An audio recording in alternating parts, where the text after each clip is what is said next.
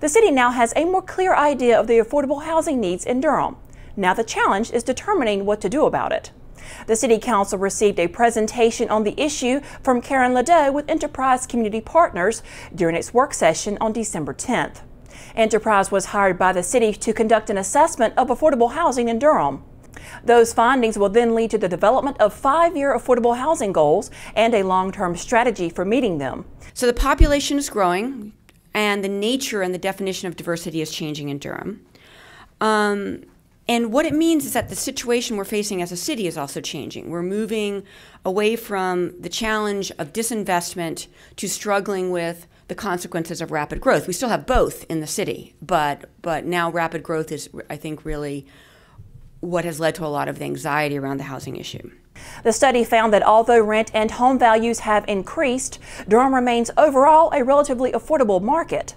It obviously varies tremendously by submarket, but it means that now is the right time to be having this discussion.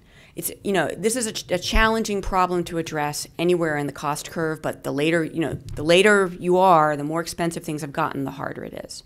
Ladeau says that the greatest need is among renters because renters in Durham tend to be low income.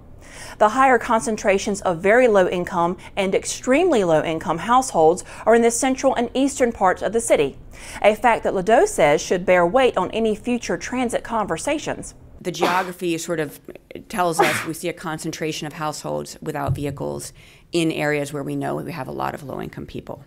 Here's a look at some of the other key findings from the study. As of 2012, almost 11,000 low-income renters, the majority of whom were among the very low income, were paying over 50% of their income for housing. This is known as being severely housing cost-burdened. Renters represent 72% of all severely cost-burdened households in Durham.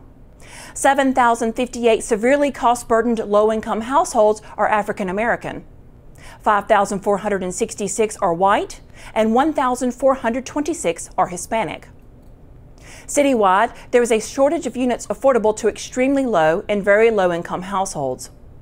Using these findings, Ladeau and her team will come back to the city with defined goals and strategies to support them in February.